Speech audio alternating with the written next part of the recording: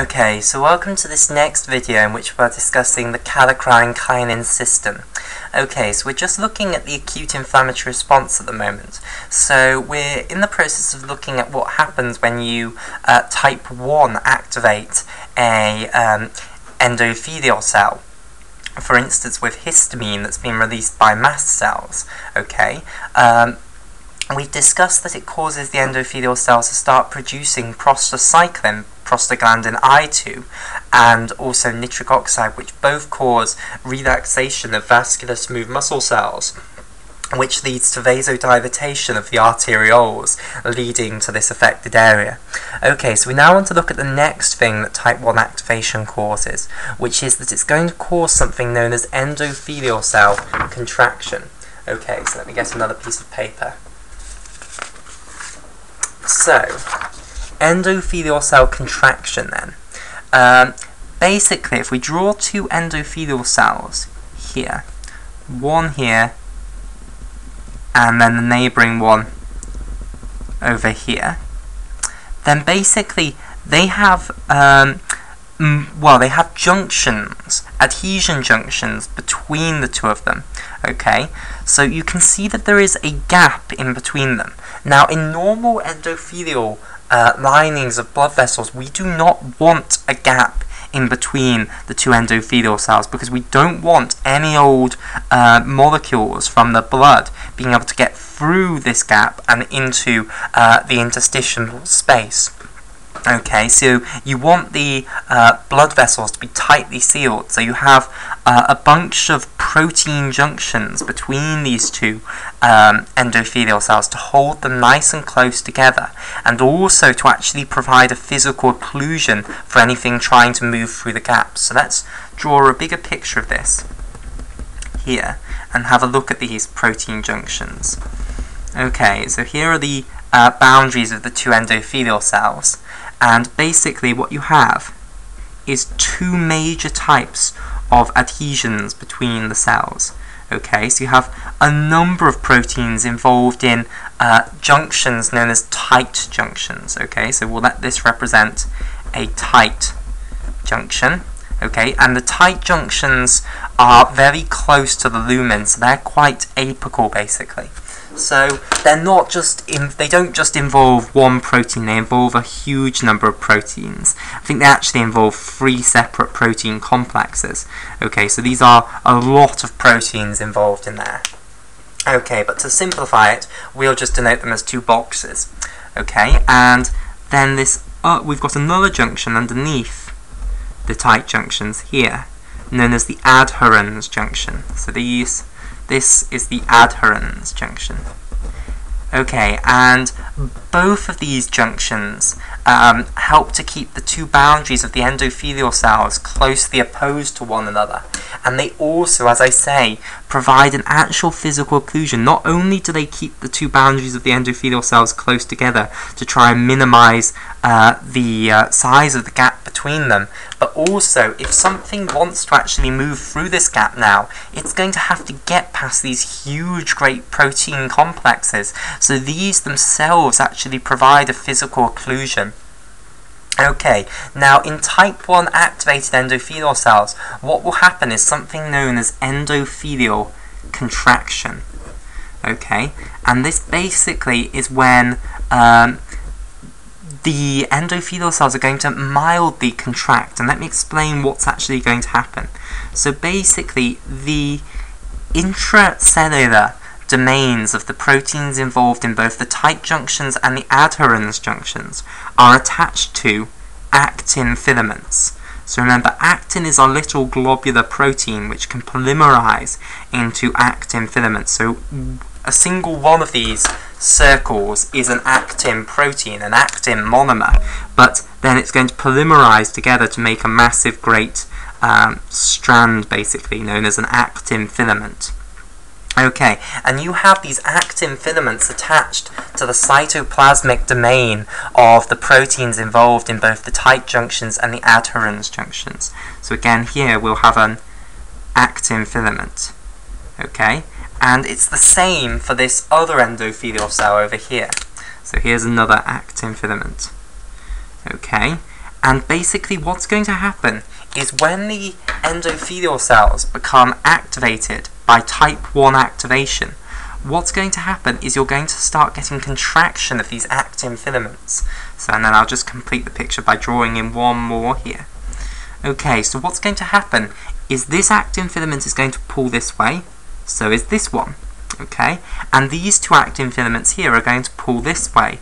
So can you see what's going to happen?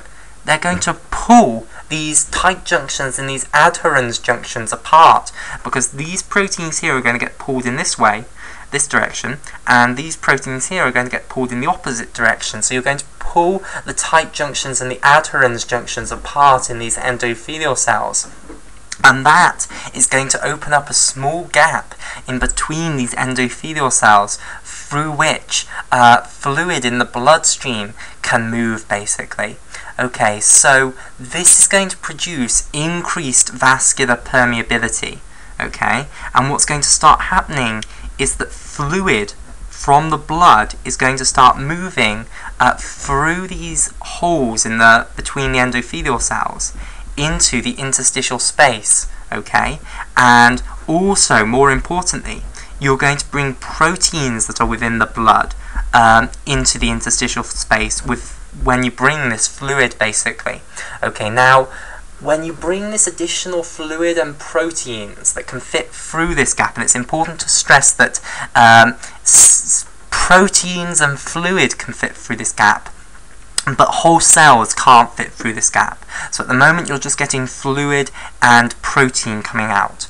Okay, now when you move this increased fluid and protein into the interstitial space, then what's going to happen is you're going to get swelling of the infected tissue, basically. And that, in Latin again, is tumor. Tumor means swelling, and I think the Latin spelling of tumor is the actual American English spelling of tumor. Okay, so this is swelling of the inflamed area as well. Now, what's the point of bringing this fluid and this protein in? Well, it's to get the protein in. And by the way, when you build up this swelling, when you bring this fluid from the bloodstream that would never usually come out of the blood, this is what's known as an inflammatory exudate. So it contains all sorts of proteins that you would never usually get being brought into the tissue. Okay, and this is known as an inflammatory exudate.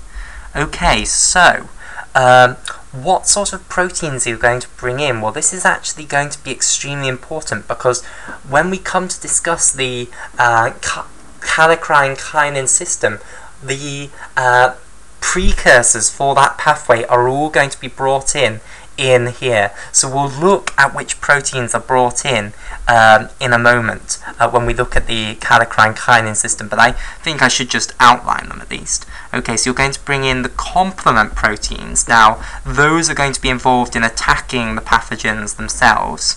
Okay, in addition, you're going to bring in the coagulation factors, which are going to kickstart the coagulation cascades, because as soon as you bring the coagulation factors out of the bloodstream and into the interstitial fluid, you commence the intrinsic and extrinsic coagulation cascades, which convert fibrinogen into fibrin, and then fibrin is assembled into fibrin strands, and you basically form this fibrin meshwork in the infected area, and this fibrin meshwork basically surrounds and confines the pathogen and stops it from spreading, basically. So the complement will directly attack the pathogen, and the coagulation factors will contain the pathogen. Okay, finally you'll also bring in the components of the kinin cascade. Okay, so I might call it, what should I call these? Well, we'll see them later, okay, so I'll just call them the kinin cascade is going to begin. Okay, or the Kallikrein-Kinin system. Both of those are the same word. So kinin cascade means the same thing as the Kallikrein-Kinin system. And we'll see what the effect of this is in a moment. It's actually a positive feedback loop. It's going to trigger type 1 activation of the endothelial cells even more.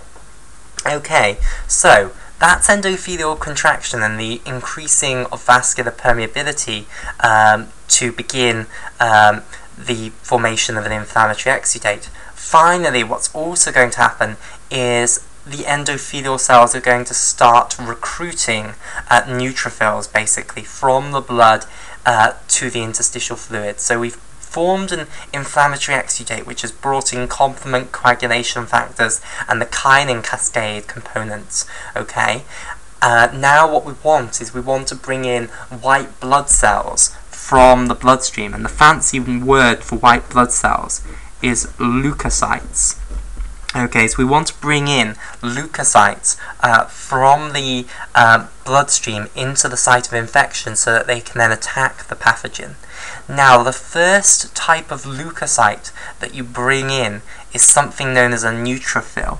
And these are kind of like your pawns of the immune system. They are something that you have an absolutely huge number of, but which aren't a particularly powerful white blood cell. So, let me draw a little picture of them. Okay, so they have an interesting structure. So they have a multi-lobed nucleus. So they're not multinucleated. They have a single nucleus, but it has multiple lobes. So it has this bizarre structure where it has lobes which are connected by these thin little tubes here. Okay, so this is a nucleus. Now, the number of lobes that a neutrophil nucleus has is not set. Okay, so 3 is kind of like the archetypal number of lobes that a neutrophil nucleus would have. But it can vary. It can be 4, 5, you can even find them with 6. For that reason, they're often known as polymorphs. Okay, which literally means many. That's what poly means. Morphs means shape, so many shaped nuclei. In addition, they're also called polymorphonuclear cells, okay, which is a bit more full. So many shaped nuclear cells, okay, and also they're known as polymorphonucleocytes. Okay, so let me just bring this up. And for that reason, because they can be called polymorphonucleocytes, they can also be abbreviated to PMNs. So polymorphonucleocytes, okay, which can be abbreviated to P for poly, M for morpho, nucleocytes for N, and that's PMNs. Now, what's going to happen is that the endothelial cells will put certain molecules on their surface which are going to help bind the neutrophils to them. Okay, so let's show this. So if we have an endothelial cell here, okay, then the endothelial cell, upon type 1 activation, will put 2 molecules on its surface which are involved in the recruitment of neutrophils. So one of them is going to be P-selectin. Okay, and I want to stress that these molecules do not take long to get.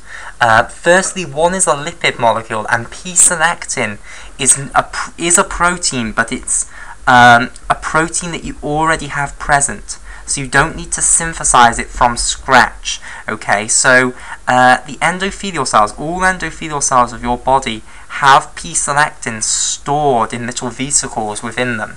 Okay, so let me just colour this in. So here is P-selectin stored in a vesicle. So all over your body where the endothelial cells are not activated, P-selectin is stored in vesicles within these endothelial cells. And these vesicles have a very special name. They're known as viable palade bodies, okay, or WPBs for short. Viable palade bodies, okay. And basically, when the endothelial cell undergoes type 1 activation, what happens is the viable palade bodies will fuse with the apical membrane of the endothelial cell, and therefore P-selectin will be present on the endothelial cell apical membrane. So you don't have to synthesize it, basically, which is why type 1 activation is so quick, and type 2 activation takes so much longer. Okay, the other molecule that you're going to put on your surface is something known as platelet activating factor, and this will actually be within the phospholipid bilayer, and this is a lipid molecule which is very quick to make, basically. It will be made in the type 1 activated endothelial cells, but it's very quick to make. So this is platelet activating factor. Okay, and this is often abbreviated to PAF for short, PAF. Okay, so neutrophils will have receptors for both of these molecules, and this will allow them to adhere to the type 1 activated endothelial cells. And we'll continue this discussion in the next video.